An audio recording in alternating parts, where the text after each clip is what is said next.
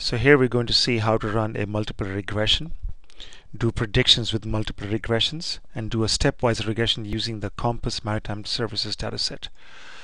There are 48 ships. We know the sale date, the name of the ship, the price at last sale, the year it was built, age, size, trailing Cape size index.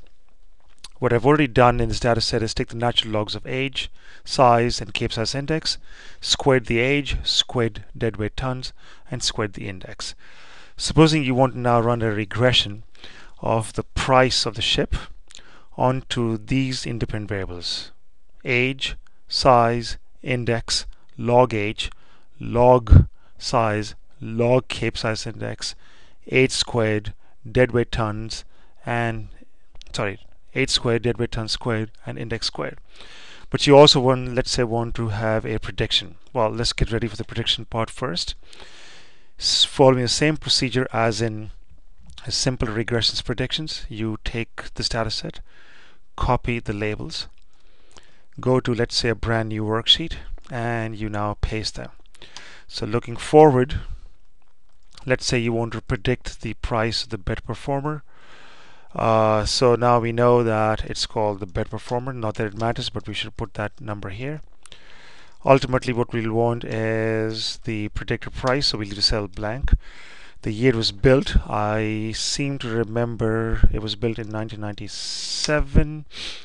It doesn't matter what the age was at. Actually, it does matter what the age was at sale. I believe it was 11. It's now 11 years old, I think. Deadweight tons was 172, and I believe the current trail size Cape size is 12479.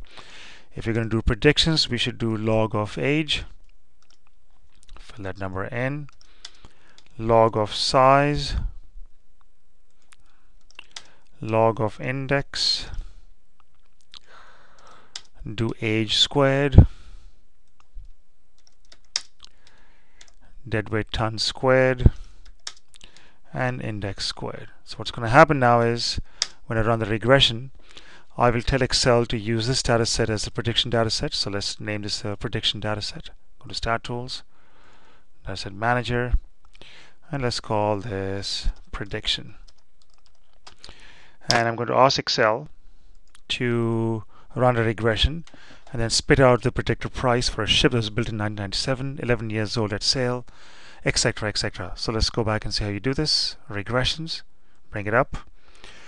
The dependent variable, the y variable, is price. The independent variables right now are, well, age at sale, deadweight tons, trailing Cape size index, log age, log size, log index, age squared, deadweight tons squared, index squared. And we want to now check this box that says include prediction data set, and we're asking you to use the data set and predictions, 95% confidence. Say OK. As usual, I'll ask you for all kinds of error messages. Ignore them. Ignore, ignore, ignore. It runs the regression. Notice that these are the intercepts, the intercept coefficients. These are the t-values. You already know how to interpret those. If you go back to the initial prediction data set, it says the predicted price would be $110 million roughly. Now let's see how you do stepwise regressions. The idea behind stepwise regressions is I have many variables over here. Perhaps I can run the best regression that excludes the irrelevant variables and includes the relevant variables. I go to regressions, go to stepwise, and do the exact same thing. So it's saying to Excel, regress price on all these possible independent variables that you see over here, but pick and choose the ones that are relevant and irrelevant. And once again, if you want, we can leave the prediction data here because we want to know the predicted price of the ship with the new regression. Hit OK. As usual, you'll probably get errors.